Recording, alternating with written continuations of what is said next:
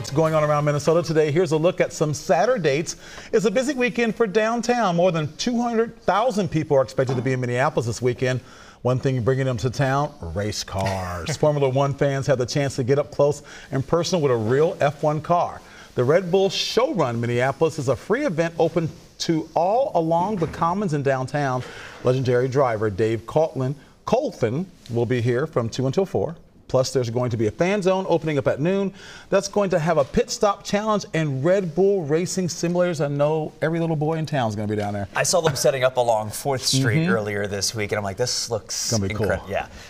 Head on over to the Germanic American Institute today for St. Paul's Oktoberfest. From polka to ballet, there's no shortage of entertainment, plus lots of fun for the whole family.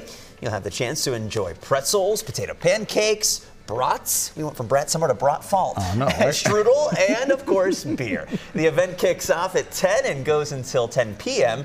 Plus, it's free to attend. And it's a chance to kick off the start of Hispanic Heritage Month in Minneapolis, happening today. The annual Taco Tour on Lake Street. More than 20 Latino-owned businesses will be serving delicious food between Clinton Avenue and 19th Avenue. Not only will you get to enjoy tacos, we love tacos, you also have the chance to watch ballet performances, listen to a local mariachi band, and take a Latin dance class. That's up your alley. Oh, yeah. That's all happening from 11 until 4 today. Swing those hips.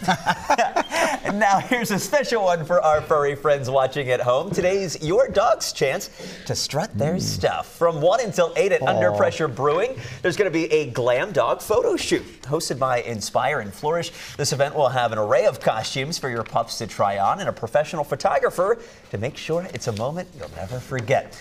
And there's fun for us humans, too. Drinks from Under Pressure Brewing, along with a local food truck, will be available.